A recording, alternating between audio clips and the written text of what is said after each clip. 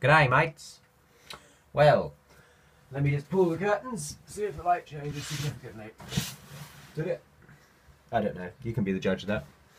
Well, just thought I'd show you this current unit that you all pick weapons for.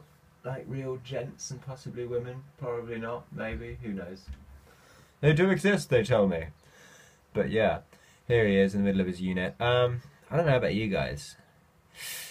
I don't know about the base. His big base. I'm seriously considering taking him off it and putting him on a small base. Because it's just such a weird base. So I'm really not too sure about it, to be honest with you. If I can get it so I can take him off the small base and put him on the big base, then certainly I'll keep it. But I don't know. I'm not sure. We'll have to see. Anyway, here they are all up, all sprayed up. I've converted them some nice little heads, but I'm not going to show you all them. I'll show you them when they're all assembled, which will be when they're done, because I might show you some of the process, how I paint the capes and stuff like that. I like to go with multicoloured capes because taste the rainbow. So yes, I tailed off though. These guys are going to be a lot cleaner than the last Chaos Warriors because they're Siege, and I want them to kind of match the Knights. So I think I'm going to go for the white faces. No, actually, no, I'm not doing that, am I? I'm doing Undivided. Because this is literally Harry the Hammer. So I want it to be walking around the wastelands of his undivided warband, killing fools.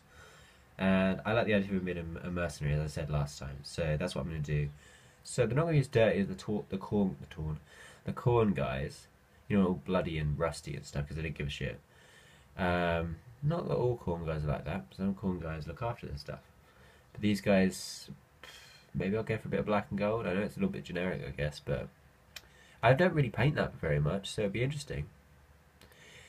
I suppose they'll have to match Harry, so maybe I'll do him first, and then they'll match him to an extent. If you guys know any great paint schemes, if you look at them on Google Images, there are some really nice ones. If you guys know any really nice ones that you think I should do, then yeah, go for it. Give us a shout. Yeah, I just thought I'd show you how work on Sauron is going anyway. As I said, I would be changing his colour scheme. Are you gonna go? Are you gonna go? Look at that. Oh, it was going so well. It's going so well, and Bertram there has just ruined everything. I remember you, Bertram. Probably. I doubt it. That wasn't Bertram that time. He learned his lesson. And the screen isn't broken, which is always a positive thing. Anyway, here is Sauron. He miraculously fits on the screen. Isn't that amazing, eh? But are we focused on Sauron? I think we are. I can't really tell. So yeah, I haven't done a great deal. I've started washing and stuff like that. I did a bit of a binge paint on him. That's what I call them. And I should be painting several different models really for a sort of a project. And I end up just having one model I love and I'm just binging it. Maybe all night or something like that. I love doing that. I don't ever feel bad about it either because I just feel like it's worth it because I always get great results from doing that. So at the moment you can see he's got his white face in. I'm thinking about doing this sort of holy bit here. I tried doing it in bright colours but it just detracted too much from the face and centred your eye on just the middle of the model, which I think is stupid. So I'm thinking about doing it like just empty black, like it's a void. Or something like that.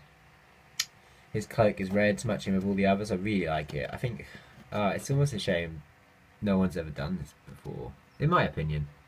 Here I go again, all modest and shit. But I just think it's beautiful. It's such a shame this cape is always black because it's so nice. The way it all comes up under here. And the inside done in flesh tones, because I like flayed flesh and everything, because I think flesh is one of the coolest things to paint. Skin. Yeah, I know, I'm weird. But yeah, seriously, flayed skin is such a nice thing to paint. You can put so many colours in it, like bruising and blood. Well, not normally blood. Maybe on some corn dudes, I guess. But I'll show you how I've been doing with this guy actually, because this guy, his shield, I'm quite pleased with how that's coming out. It's got quite a bit of light on it, really. It's a shame. Can I block that out? Can I block that out? Yeah, it gives you a better idea, I think. But I am very pleased with how it's coming out. Very pleased indeed. Yeah, I don't know. This camera doesn't really go in that far, which is a shame. Focus just isn't that high and the camera falls over. I have got a camera stand coming. It's not a great one, but it'll do the job hopefully. Yeah, it doesn't focus very well. But I'm really, really, really loving doing this. It's really enjoyable. The bone, as you can see, isn't down on this guy. But I've got the bone in progress on a lot of them. The chariot's got so much bone on it that I painted on it. There's no bones left. Yeah. So yeah, we're getting along there. There's some flesh on him as well. I put flesh on bloody everything. But yeah, I'm very, very pleased with how it's coming along. I'm really enjoying it. So as you Sauron is pretty early days at the moment, but he's very enjoyable too. So I hope you can get the impression that don't do that. I did that once before in another video. Anyways, I've rambled on quite long enough. Hopefully you'll be seeing some of these guys soon, but they are not next on the priority list. The Knights and the Lord that you see there, they are next. Sauron might be doing it just because I fucking love painting that model. Yep, the chariot is a pain in the arse. It's so big and there's so many big areas of colour, but it'll be worth it. So hopefully I'll have a showcase of them all done sometime not too far in the future. Thanks guys, see you later.